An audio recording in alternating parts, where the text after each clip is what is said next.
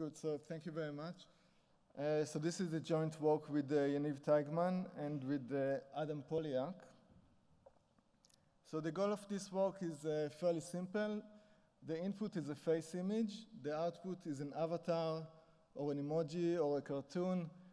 Compared to the first presentation, this is not a style transfer type of task because the content has to change as well.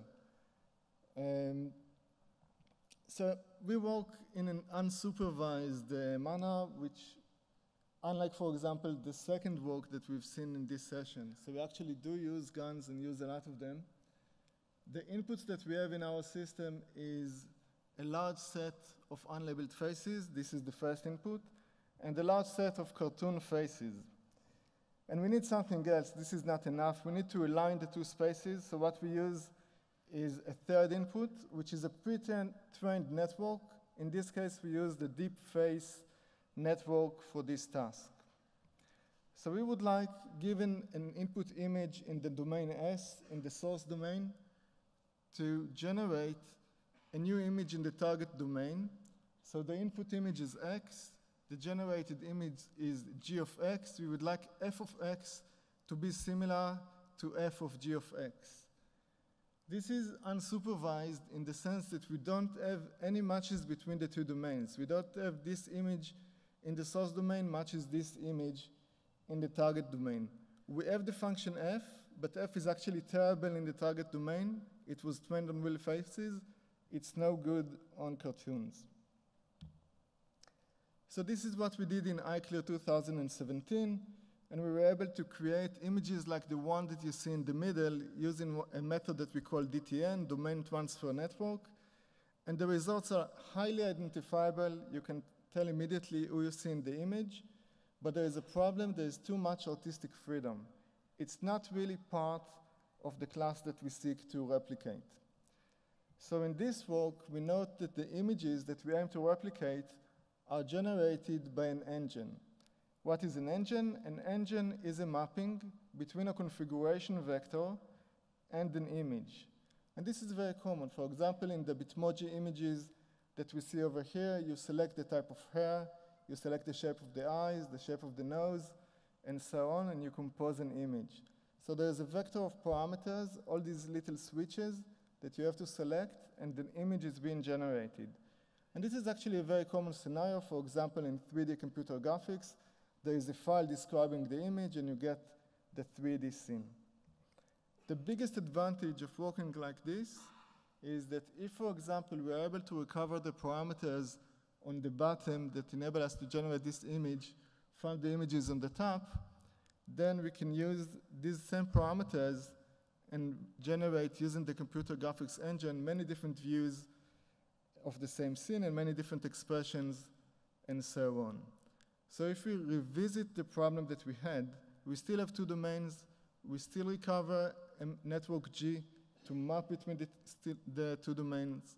We still want f of the output to be similar to the encoding of the input, but we have an additional constraint. The additional constraint is that the generated image, G of X, should be such that there is a configuration U such that using the engine E, G of X is E of U. So putting all of this in a diagram, what we have is this situation over here. We have the function f, which is given to us. We are going to use it as part of the network G. We have the network E, which is the engine. This is also given to us. We learn two networks, G and C. G generates the image. C is the network that, given a generated image, converts it into a vector of parameters. The main constraint that we have is that if we take G of X and we compute the configuration using C, we recreate the image using E, then we get the same image again. So basically, the main constraint is that this image and this image over here should be similar. So if you take a closer look, you would notice that the networks G and the network C are actually collaborating.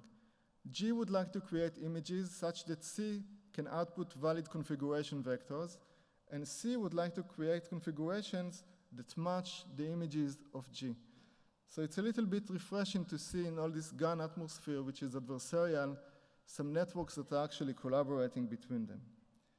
If we look at this system of tied output synthesis, this is the way that we call it, it also inherits all the other constraints that we had in the DTN system in our iClear paper, including a GAN loss on the generated image G of X, and this F constancy constraints that is telling that f of G of X is the same as f of X.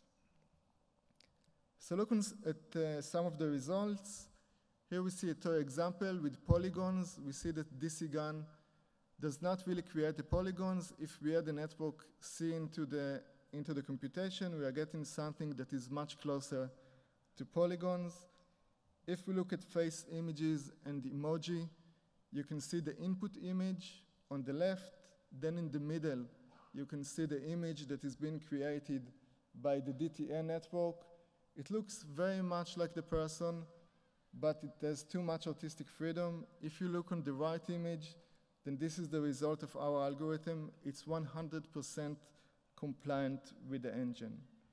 Another data set, Celeb A, another graphics engine. In this case, this is the Oculus social avatar engine. Given an input image, we can create the parameters of the 3D model and then show the 3D model from every pose and using multiple expressions. So I described the system by telling you what is the loss of the system, but actually we also have a very comprehensive theoretical analysis in the paper where, for example, we are able to show that this problem, the tied output synthesis problem, generates both the image and the configuration vector. This is why we call it tied output. It's actually a combination of unsupervised domain adaptation and of the domain transfer network. And we're also able to show that the loss that we gathered is well grounded in the sense that if we derive a generalization bound for our problem, then the terms that we have in the loss closely match the terms that appear in our generalization bound. So to summarize, we propose a new method that solves a problem for which there isn't any other effective solution currently. There is a clear application value, but tying this maybe to the work about the 6 degrees of freedom. This is a mechanism for analysis by synthesis, basically, and therefore it can be widely used. So if you look at the 6 degrees of freedom work from before, it used supervised learning. But let's say that if you want to do something similar using unsupervised learning, then we have all the components here for analysis by synthesis. In analysis by synthesis, given an image, you create an hypothesis. From the hypothesis, you create a representation, and then you compare the representation to the image. Comparing a representation to an image is easy. This is just metric learning, what we've been doing for many years. Moving from hypothesis to representation is also easy. This you can do with GANs or you can do with 3D engines. What is really missing is an unsupervised way to go from an input image to a hypothesis, and this is exactly what we do in this work. Thank you very much.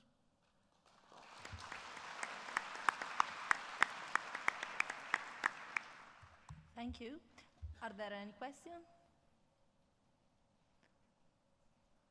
I cannot really see, but there is nobody approaching the microphone. So I have a question.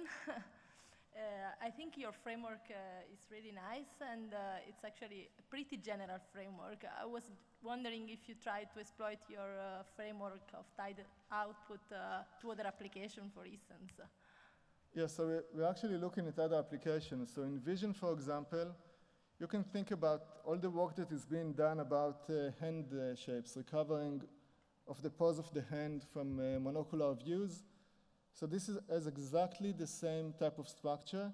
It is usually being solved using supervised learning with excellent results. But imagine that we can solve this using unsupervised learning. This is exactly what we are trying to do. We also think about other perceptual tasks. We have been working a little bit on voice recently, where we are doing text-to-speech. So again, there is the text-to-speech, then there is the speech recognition. We would like to close some loops and maybe be able to learn text-to-speech and speech-to-text with very little supervision. So we are definitely looking to expand this to other domains. And I actually really liked the 6 degrees of freedom work presented earlier. And I think that in robotics, such unsupervised methods can maybe play a role.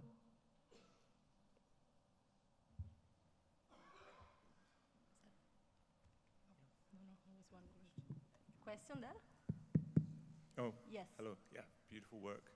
I was wondering if the work you're presenting, if it might resolve the problem that Vlad is seeing with his current results, or if you could comment on how you would apply that to the sort of segmentation to image synthesis that Vlad was demonstrating had problems with GANs on.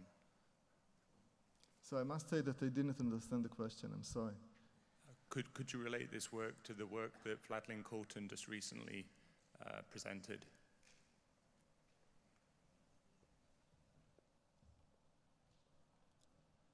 I'm not sure. To which work would you like me to relate this to?